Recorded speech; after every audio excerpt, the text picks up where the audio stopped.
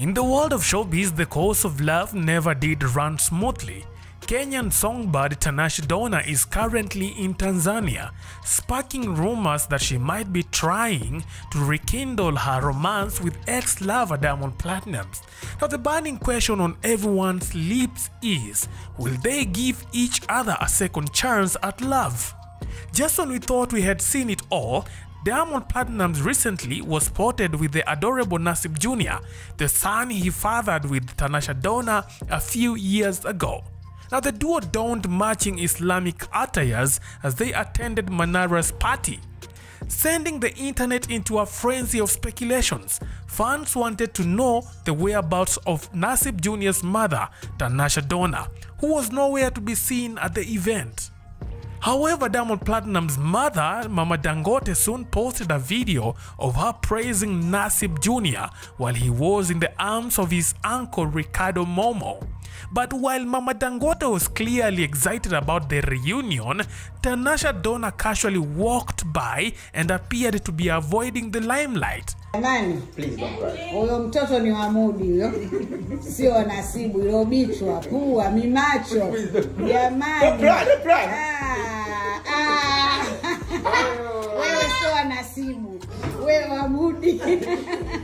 Her body language spoke volumes, prompting some netizens to suggest that she was trying to stay out of the frame.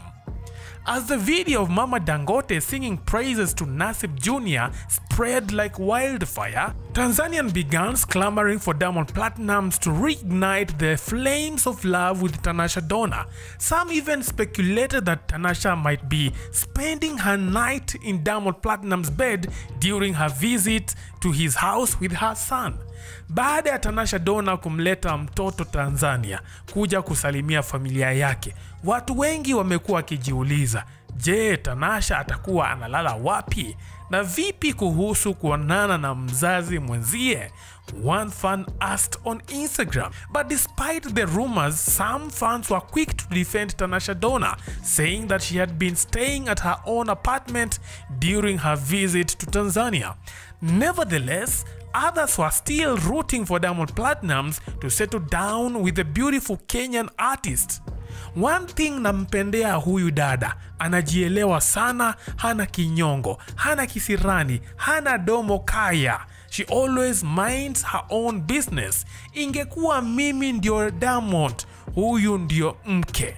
One fan advised Diamond Platnumz. And if you take a look at Tanasha Donna's lifestyle, you can easily tell then this lady can make a good wife. Ama mindo nonanga zangu. Because if you look at how Tanasha Donna behaves in front of her former in-laws, she's quite respectful. Yani, she doesn't involve herself with online dramas, matter she's dating so and so. Actually, ever since she stopped dating Diamond Platnumz, I haven't seen Tanasha Donna expressing her affairs on the social media. She has been living low-key. Anyway, if you were given the chance to advise Diamond Platnumz, would you advise him to marry Tanasha Donna? Because the singer recently hinted that he's looking forward to have another kid this year. Could this be an opportunity for Tanasha Donna to sire a kid with Diamond Platnumz once again? And would she allow Diamond Platnumz afanye ile kitu apate ujauzito tena kwa mara nyingine? You can leave your thoughts on our comment section. That is it for now. Thanks for watching. Let's meet next time. Bye bye.